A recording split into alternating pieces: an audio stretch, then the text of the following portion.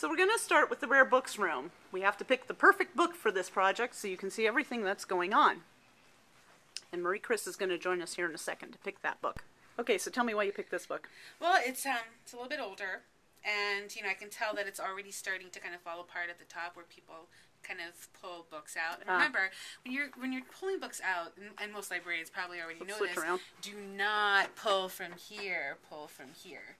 So an enclosure will help kind of make sure that people don't have anything to grab onto in the first place, and that it comes out nice and steady and even.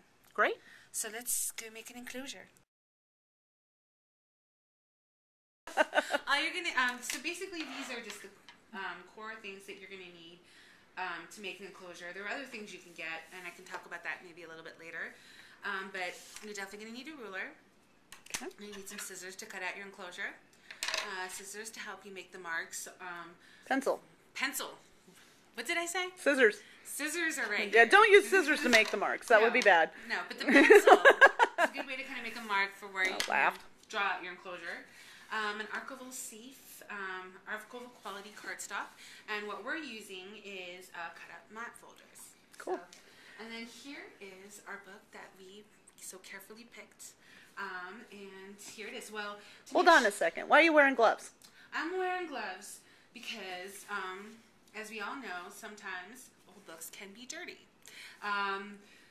Also, at the same time, they're also deteriorating. Might have red rot. You also don't want to put some of your natural body oils that may further damage the book. Cool. So, plus, again, for me, it's mainly that sometimes they're dirty and I have allergies to dust. Let's make sure that we have a big enough folder. So we want to make sure that we have enough to cover at least this part of the book.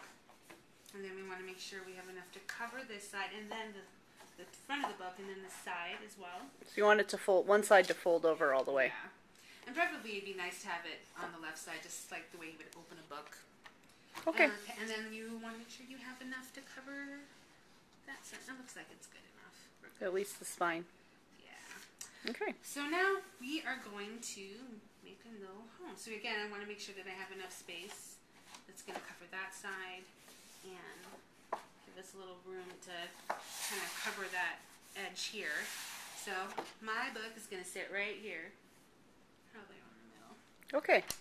And let's go ahead and mark it. So I'm going to try to just go from the corners, trying to have as little contact with my pencil as much as possible. Yeah, you're drawing on the folder, not on the book. Yeah. Around the edges of the corners. And I like using this as kind of as a gauge to kind of find where the widest part is. Again, it's really, you can see how books are not perfectly symmetrical because you can see that this definitely goes a lot farther than the bottom one. So again, just kind of keep that in mind, especially when you're making your marks. You can use this as a gauge to get the widest part. But that being said, that's why we use pencil. Not only is it archival safe, these lines are just a guideline to help you figure out where you want to start. So you're connecting the dots. You're basically drawing a box around the shape of the, or a square around the, or a rectangle around the shape of the book. Yeah. You can see, even just by looking at the dots, let me make them a lot bigger so you guys can see them, that this book looks like it's a lot wider on the bottom than it is on the top. So that's going to be, so what's going to happen is this enclosure may look a little funky. So let me go ahead and just make it the widest part for now. But when it comes to the folding, we're going to fold exactly to the size of the book.